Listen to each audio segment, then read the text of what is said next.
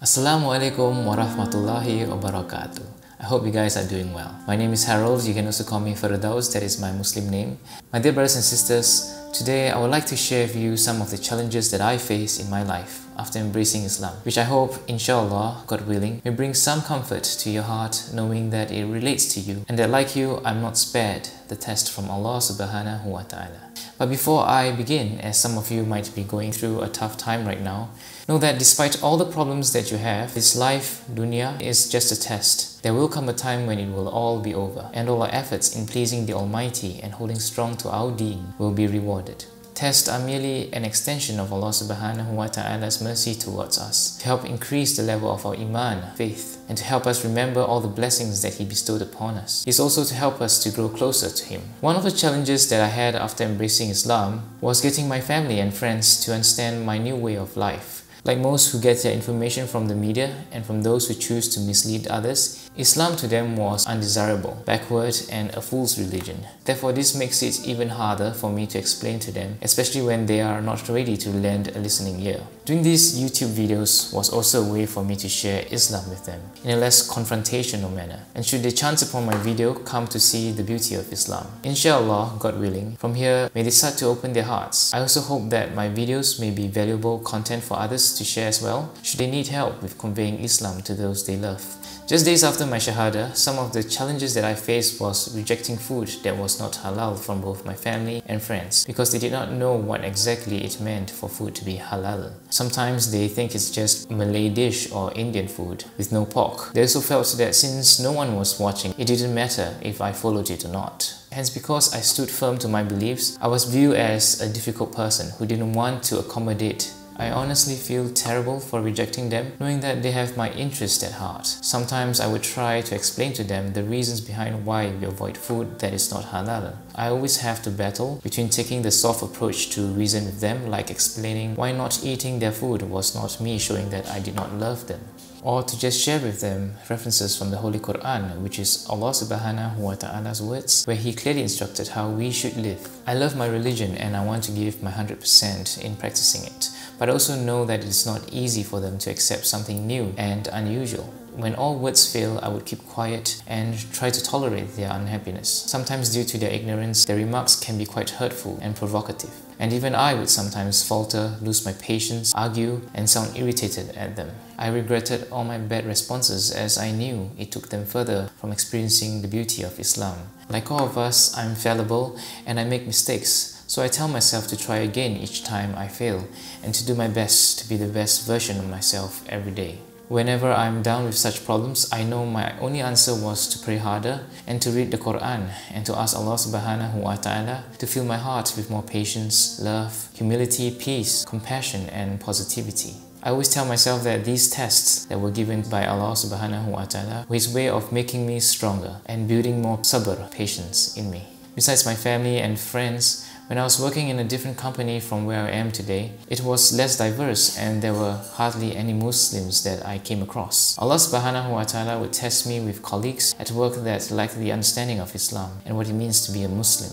There were days when I had to lunch on my own because my colleagues wanted to go to a place that had no halal options around, and to avoid making them feel bad, I would usually say that I have other plans that day.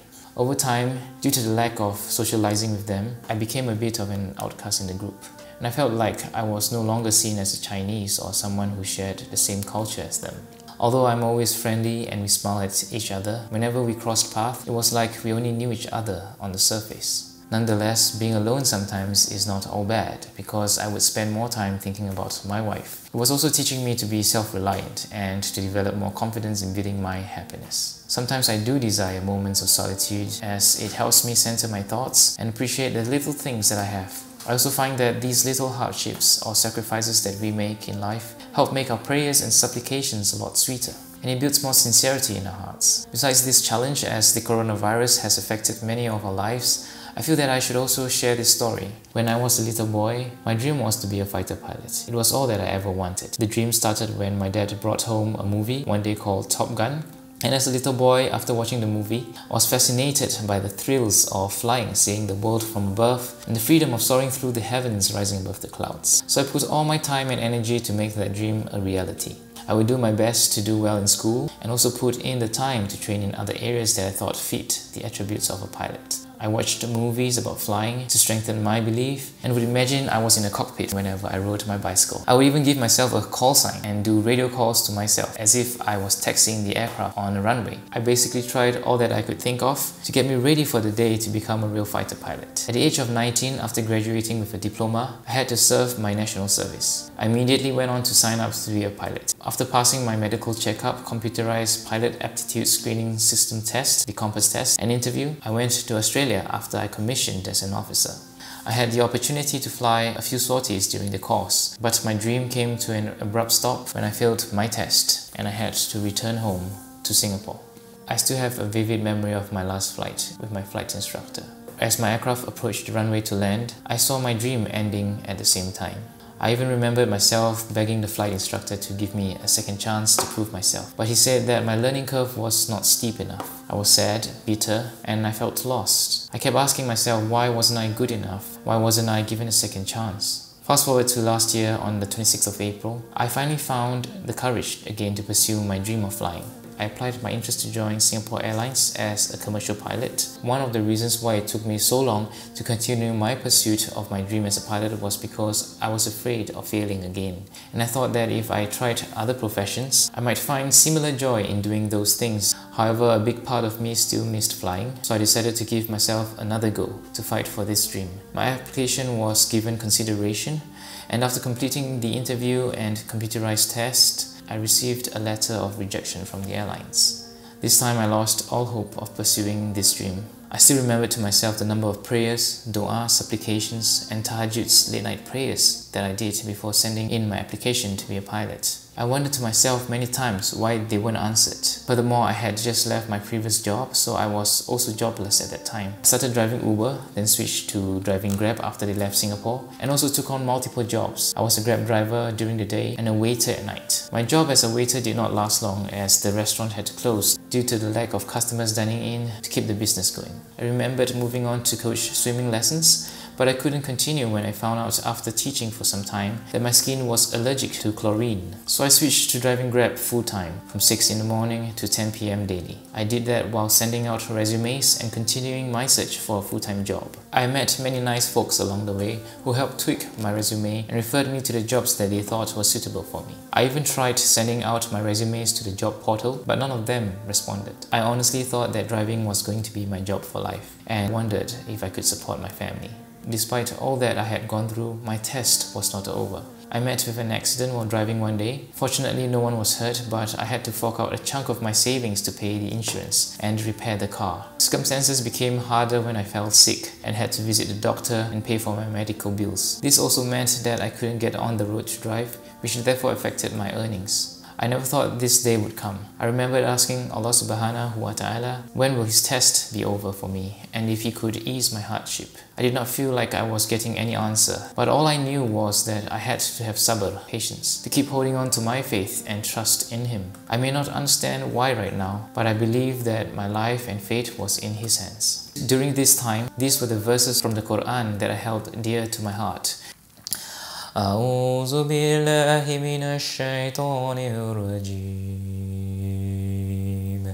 بسم الله الرحمن الرحيم الحمد لله رب العالمين الرحمن الرحيم مالك يوم الدين إياك نعبد وإياك نستعين اهدنا الصراط المستقيم صراط الذين أنعمت عليهم غير المغضوب عليهم ولا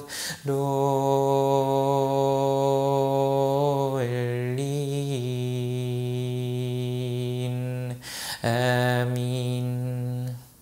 بسم الله الرحمن الرحيم لا يكلف الله نفسا إلا وسعها لها ما كسبت وعليها ما اكتسبت ربنا لا تؤاخذنا إن نسينا أو أخطأنا ربنا ولا تحمل علينا إصرا كما حملته على الذين من قبلنا ربنا ولا تحملنا ما لا طاقة لنا به واعف عنا واغفر لنا وارحمنا أنت مولانا فانصرنا على القوم الكافرين.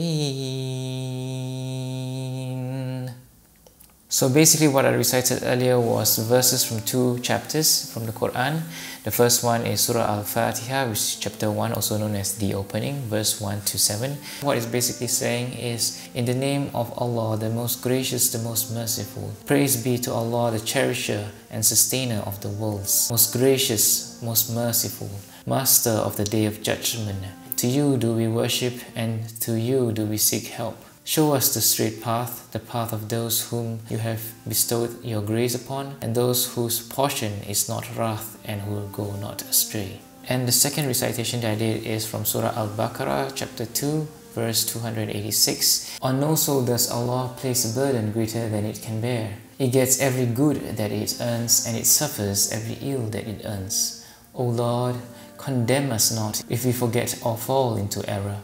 O Lord, lay not on us a burden like that which you didn't lay on those before us. O Lord, lay not on us a burden greater than we have strength to bear. Blot out our sins and grant us forgiveness. Have mercy on us. You are our protector. Help us against those who stand against faith. 2020 came and things took a turn for the better. Allah subhanahu wa ta'ala finally blessed me with a full-time job and started working during office hours again from 9 AM to 6:30 PM. Then the coronavirus came, and all of a sudden all our lives and jobs took a hit. Several industries were hit harder by the pandemic and started letting go of their employees or putting them on unpaid leave. Among many that were impacted, the aviation industry was one of those that took the hardest hit. Many pilots were grounded and had to take a pay cut. Some pilot trainees were let go, but they had to still pay their debts to the airline for the training they underwent while looking for a new job.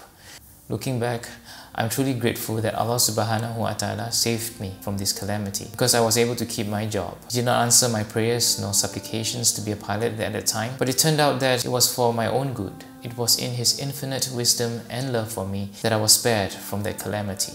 No words can express how grateful I am to the Almighty for watching over me, and I thank myself for being patient and holding on to my faith in Him. Today my stories may just be an ounce or a fraction of what many of you are going through, but I hope at least some part of it benefits you. I hope that after hearing my stories, you find some comfort in your heart to know that you are not alone and that you are more encouraged to rest your worries and problems with Allah subhanahu wa ta'ala.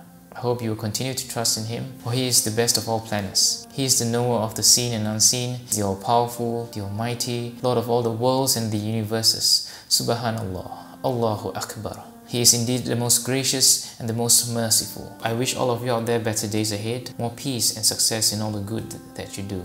To those facing oppression like our brothers and sisters in France, China, the Middle East and all around the world, know that life is just a test and that all this will end in His time. Your sabr, patience and efforts in holding firmly to your faith will eventually be rewarded. Your sacrifices will most certainly not be in vain. I pray to the Almighty that He will keep all of you safe, ease you in all your affairs, and provide comfort to your heart. My heart goes out to all who have suffered. May Allah subhanahu wa ta'ala always be a guiding light for you, even in your darkest moments. I hope this sharing has been beneficial for you. Please share it if you think it will benefit others too. Please hit the subscribe and like button and turn on notifications if you wish to see more of my videos. To all my dear brothers and sisters in Islam, Assalamu alaikum wa rahmatullahi wa barakatuh. Jazakallahu khairan. Even though I've not met most of you, I pray to Allah subhanahu wa ta'ala that I'll meet you in paradise, Jannah, one day. And to everyone out there, I hope you have a beautiful day ahead.